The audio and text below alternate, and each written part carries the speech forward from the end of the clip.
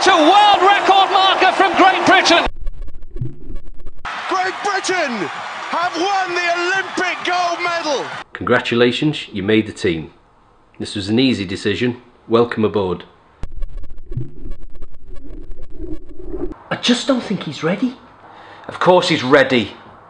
He's been doing this since he was 5. I've been watching him closely. I don't think he's going to be ready for Tokyo. I don't think he's going to make the team. He can win. I guarantee it. He's not strong enough. His cardio strength has been consistently good recently. Well, actually, he's been showing signs of fatigue in the last medical I did. Well, in the medical test I did with his blood function, it was been normal. Yes, but you're not a doctor. And I'm really concerned about his injury. It might have a lasting effect on his body. With the correct eating, his injuries will heal quickly. Look, he's overcome every setback. I mean, I overcame every injury I had back when I was competing. You never even competed at national level. Look, your brother is better than you, but I just don't think he's good enough. I've got 4 places confirmed on Team GB. How can I be sure he's ready? He's your 5th. He can do it. He's been eating clean, there's no cheating. Can he confirm that? Of course he will. Hello, you're right. How you alright, bro? How's it going? How you doing? Coach?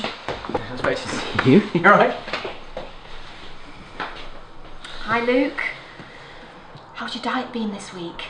I'm fine, thanks for asking. Yeah, it's been alright. Kept it healthy, mostly this week. I'm afraid that's not good enough. Look, am I supposed to be training? This is all a bit cloak and dagger. What's going on? Luke, listen. We're here to discuss your suitability for Tokyo 2020. Yeah, bro, look. We're here to talk about your recent stats.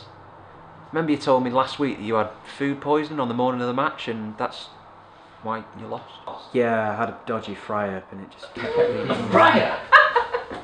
And this is what you call clean eating? You're telling me that you lost that match because you overloaded on carbs? I can't believe it! I've only got 4 years to get you within medal contention. Look, it was just one cheat meal, okay? Well, us Chadwicks have always been able to compete on a full stomach. I mean, my granddad always used to have a pint of Guinness before he went out for a match. Look, coach, I can do this. Look, have I not won every regional match you put me in? Well, I'm putting together an Olympic team. If the other guys get knocked out, I'm relying on you to bring home a medal. I'm not confident until your body can take it anymore. Yes, but if he keeps to the eating regime, takes his supplements, he can win this. He's proven it to us before. He can win it. Just give him a chance. Coach, I can do this. He can do it. You can do it, can't you, Luke? You were just after your check. Do you really need to be here? You need a 5th man. And it's in his blood. He comes from 3rd generation of an athlete's family. He was born to do this. Coach, this is all I've got. This is what I am. You know, I'm good at it. You know, and I can bring the panache back to the sport. People come to see me, it's exciting, right? I put bombs in seats and they stay there. They don't know what's coming next. You've seen what I can do. Come on, it's electric, coach.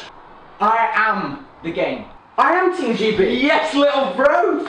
This is ridiculous. Well, you did the test yourself. You said that he had better lung capacity than you'd ever seen. Yes, he does have a remarkable lung capacity, but so what? Coach, please let me be the 5th member on your team. Look, if you give me these next 4 years, coach, I will not let you down, I promise. There are 5 lockers in my office. I've given the keys out to 4 already. There's one I haven't yet. Do you want that 5th locker?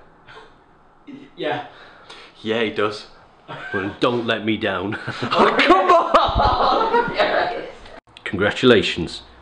You've made the underwater boxing Olympic team.